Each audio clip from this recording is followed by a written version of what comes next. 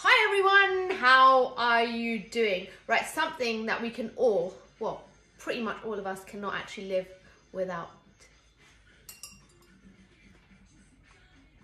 I'm making masala tea or masala chai, and I even have my masala tea cup set. Just like you find in India, the little cups. How cute are these? Okay, so this is how I make my masala chai. Are you ready for this? Right, let's go. Heat on a medium. We need water. So this is DIPNA's version of masala tea. And it's simple, quick, and it is one of the best masala chai versions you will try. Okay, so water is in there. I also want to go in with some spices at this stage. So let's go ahead and add, first of all, 2 star anise, a nice licorice sort of flavor. I'm gonna add half cinnamon stick, okay, cassia bark, so still from the cinnamon family, a type of cinnamon. Some cloves for a nice earthy and warm flavor. Cloves, okay, that goes in. I need to add some fennel or sauce for a nice sweet flavor. So sauce goes in. I'm being quite generous with my sauce because it does give an immense flavor to masala chai. And also some green cardamom. So I'm going to go in with, I would say, about 6-7 green cardamoms, and also some black tea bags. So it doesn't matter which brand these are, just black tea bags will do. And I've always added black tea bags to my masala tea. Now you do get masala chai tea bags, so if you want to use them, then you can. You can also make this with loose tea. So if you want to make it with loose tea, that's absolutely fine. So I've got my spices in, I've put in my tea bags, and now I'm just bringing this up to a boil. So let's wait for that. Right, now my masala chai has started to boil. I'm going to lower the heat a little bit, and I'm going to keep guarding this. Now that means I'm just going to keep boiling it. Now some people boil it for like 25-30 minutes just to get all those flavors in.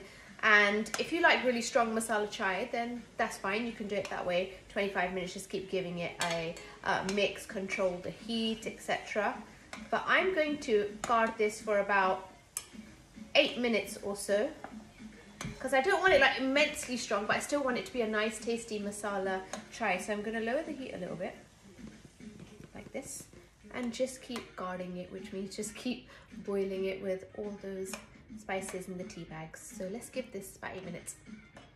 Okay, so this is definitely ready. It's been boiled, it's been guard enough, in the right language, guard. Now I'm going to go ahead and add my milk. Now traditionally masala tea, oh, I can really smell that masala. It's really, well, it's quite milky. Masala tea is milky. So I'm going to go in with the milk. I love masala chai so long as it's not too strong. So just adding a bit more milk. Okay, look at the color on that masala chai. You know what, I'm gonna add all of it. Yeah, that is perfect. I'm also going to go in and add the sugar at this stage. Now again, traditionally masala tea does have sugar in it. Like if you are served a masala chai, it just comes ready. You don't need to add any sugar, no milk, because everything is already in there. So sugar goes in.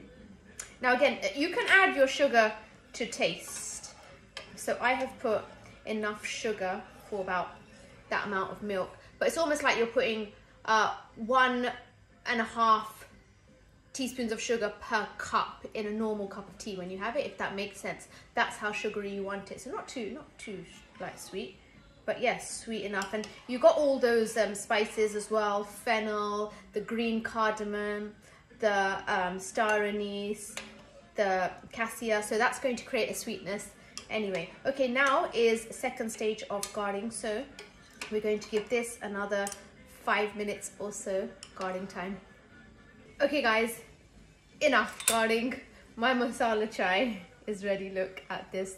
And you know, some people actually put ginger in their masala. My mum does. She likes ginger in her tea. So if you want to add, you know, a few bits of ginger, you can. I'm not a huge fan of raw ginger like that.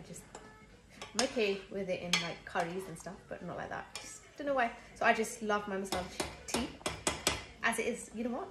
That is perfectly done. Didn't take long. Super easy. And this is yummy. Right, let's switch that off.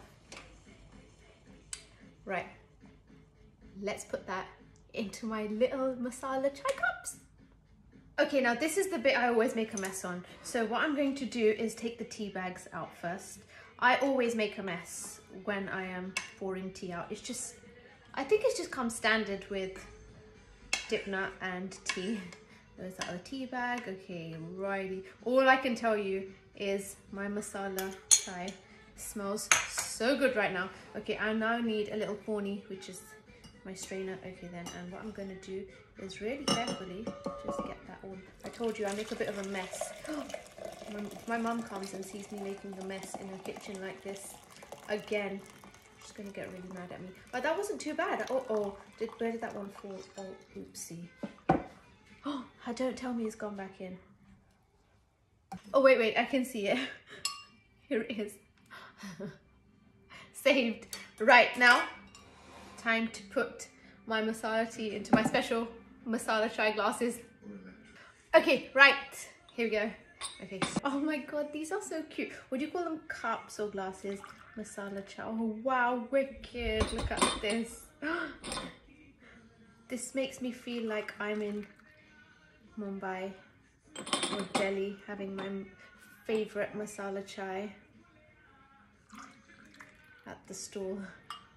That is wicked. Look at this. I mean, masala chai you would normally have like with pakore and samosa, but you know, I like my masala chai with cake just because I think tea and cake is the best thing ever.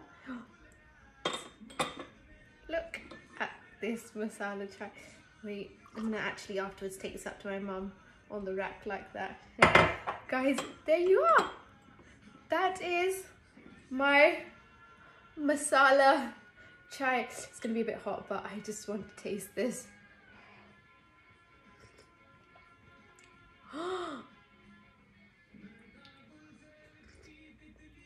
That is wicked. No jokes, guys. Look at this. Please go ahead and try this. Perfect for all days, masala chai, any day. In fact, like, I probably have 2 cups of tea a day. I don't know about you. Guys, I hope you've enjoyed my masala tea. Go ahead and give that a whirl. I'll see you soon. Stay happy and stay safe. Bye.